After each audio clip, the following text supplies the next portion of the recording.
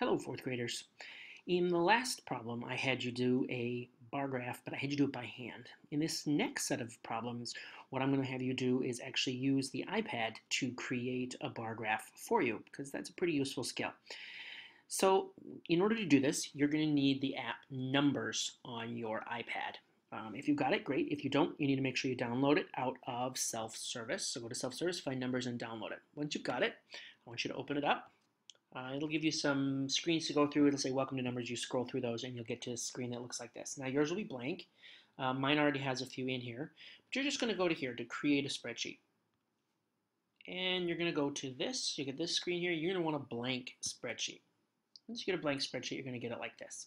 Now this gray bar across the top, that's where we're going to have our categories, and this other gray bar here is we're going to give us some of our categories as well. Now you're going to need data for this, so I'm going to give you some. I've got an example data that I'm going to show you here right now.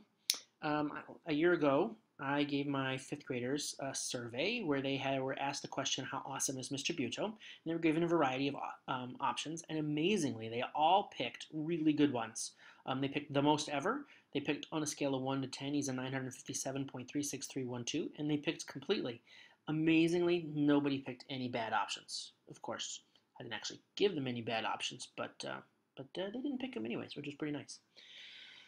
Once you're going to do is you're going to take this raw data, just like you did in the last problem, and you're going to turn it into a tally chart. I've done that ahead of time. That's right here. So here are my three categories. Here are the numbers of students who did this, who picked each of these, 5, 6, and 14. And we're going to take this data and we're going to put it into our spreadsheet. So we're going to keep coming back to this one. So we'll go over to our spreadsheet here. Now, I've actually started this spreadsheet because this takes a while and you don't really need to sit here and watch me do this. So I'm going to actually go over here and I'm going to show you that I started this already. And on the top up here goes my categories of which choices they had. So here are two of my choices. I'm missing my third one, but here are the two, along with the numbers right here. So I'm going to need a third category here, and I'm going to need a label for this one, and so I'm going to show you how to do that. So in order to put this in here, I'm going to click on the cell right here, and I need a keyboard. In order to do a keyboard, you're going to see down here, here's the keyboard button. I'm going to pop up the keyboard, and then I'm going to double check what it was. Well, oh, that category was the most ever, so I'll pick that. Type it in, the most ever. Now, okay, I'm going to hit return here. Now I'm going to put the number in here, which was, I believe, 5. Yes, indeed. So back here, and we'll put in the number 5. So you can hit return, and if you hit return, it'll go down. But if this is a handy little button right here, if you hit this button, it'll actually go straight over to the next one. It'll give you a whole keyboard. If you've got numbers in here, it'll give you a keyboard. But this tabs feature is really nice if you just want to cycle side instead of going down. If you want to cycle down, you hit this button right here, and you'll go down, down, down. Okay, but I actually want this cell right here. I need a number of students who picked this. So I'm going to switch keyboards to my ABC, and I'm going to call it students. So now I have a complete spreadsheet that matches the tally chart that I had before. All right, now we're going to use the computer to turn this into a bar graph. So in order to do that, I'm going to need to highlight all of the information that is right here. So I'm going to go up to this cell right up here in the corner. I'm going to take this blue dot and I'm going to drag it down here so that all of them are highlighted, just like this. Grabbing it and sliding it over. Okay, now everything is all highlighted. Now I'm going to go up to this plus button because I'm going to add something. I want to add one of these options. So this is more spreadsheets. I don't care about that. I'm going to look at this one right here actually because it actually gives you a bar graph. What do you know? There we go. I have options for different kinds of graphs. Now, you can use horizontal bar graphs, line graphs, pie charts. What I want is I want a bar graph. Simple, simple, easy to do. I could do a 3D one. That'd be kind of cool. But I'm going to keep it simple right now. If you want to do a 3D one later, you can. but I'm going to just do a 2D. So I'm going to do that. I'm going to click on this, and boom, look at that. It just gave me a bar graph. That's pretty great. I can actually move the bar graph around, pick it up and move it around. I can make it bigger, I can make it smaller, but I'm going to put it right here in the middle like that. Now, there's a few problems with this bar graph. It looks pretty good, but it doesn't look great. It doesn't have all the things that I need to have in order to do this assignment well, because it's missing a few things. What is it missing? Well, it's missing a title. I got this blue bar up here. Wrong computer here. I got this blue bar here. Go. Oh, I guess I can't move that one by itself. I got this, but I don't have a title for my graph.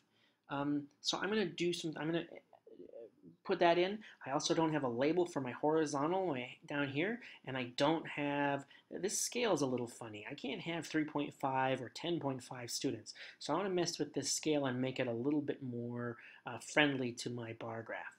So in order to modify the bar graph, like you're going to need to do, you're going to need to highlight it, and then you're going to go up here to the paintbrush. The paintbrush allows you to edit. So I'm going to click on the paintbrush, and I have a variety of options. I can change the color if I want.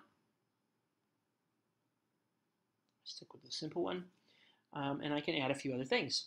For instance, I can take away the legend. I don't know that I need that legend there right now. It automatically comes on, but I know that this is student, so I'm actually going to turn that off. But I do need a chart title. I need a title for this because that's one of the requirements. So I'm going to turn on the title, and oh look, I get title. I'm going to need to change that so it no longer says just title. So I'm going to go over here and I'm going to double click on it. And now I have access to that. So I'm going to call this, the name of my chart is How Awesome is Mr. Buetow. Oops. There we go. How Awesome is Mr. Buetow. That's the name of my title. It's got these labels on it, but I'm going to play with it anyways. Okay, so that's the chart title. Now I'm going to look at the x-axis options. Now if you remember, x is the side to side here, so that's going to be these. It's got category labels, but I can turn them off, and look, they go away. So I want to make sure those are on. And then I'm going to, let's see, looking down here, major grid lines, that's just going to turn off. I don't need that. Tick marks. I guess those okay. I'll put those on. That's just these little marks right here that show in between.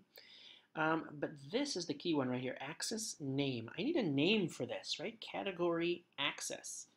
What are we going to call this? What are we going to call this? And again, just like the top one, I'm going to,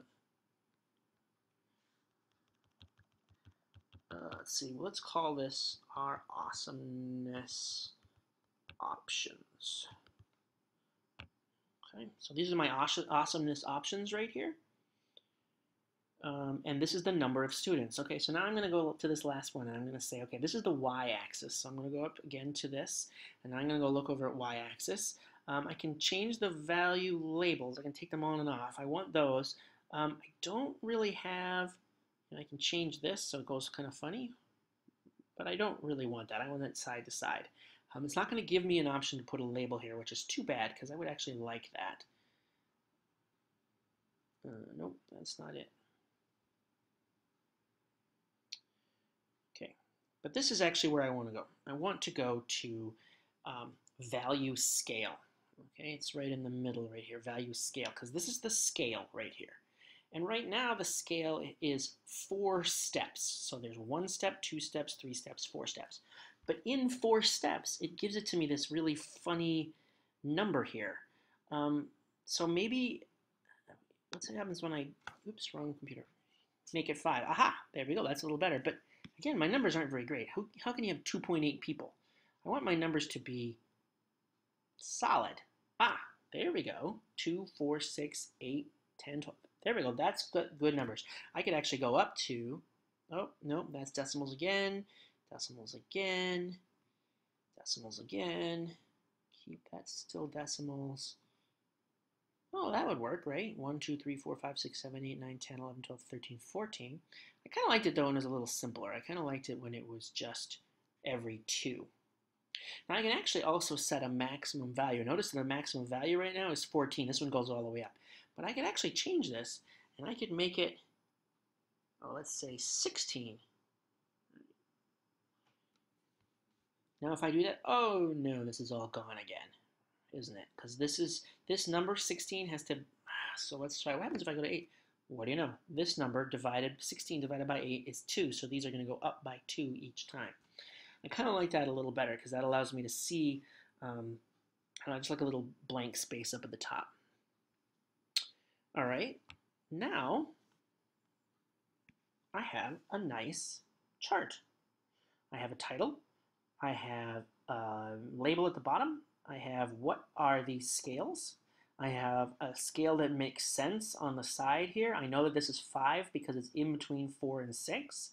I have all those things that I need. So now I can take a screenshot of my chart and I can put it into my option or my turn-in place in GoFormative or Schoology. This is what I'm going to want you to do. I want you to take the information, turn it into a tally chart, turn your tally chart into a spreadsheet, make the bar graph right here, modify the bar graph so that it looks the way you want it to look, and then you've got yourself something that you can turn in. Good luck and have fun.